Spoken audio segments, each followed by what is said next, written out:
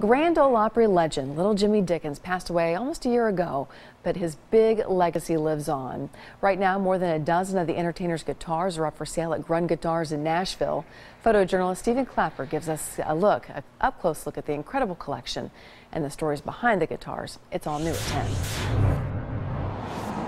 We are at Grun Guitars. This shop has been in business for almost 46 years. This whole bottom row, these are fine pieces, and we're happy to have them here. He was a very outgoing, very openly friendly person, fine entertainer, and a really fine person.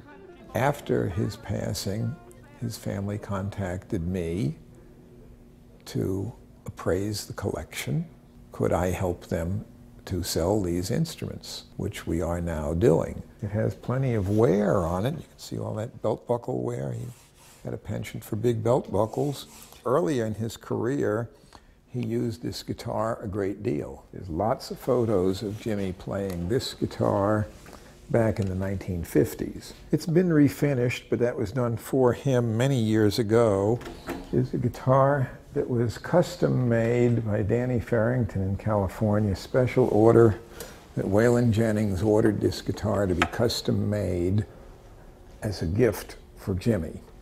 So it says Jimmy on the fingerboard. It says, Jimmy, you're a hell of a man, Waylon. It's hard to really categorize them or rank them, but every one of these guitars had significance to Jimmy, and they were there in his home right up to the time he died. That was Stephen Clapper's work there. The price range for Little Jimmy Dickens guitars is from $1,500 to $20,000.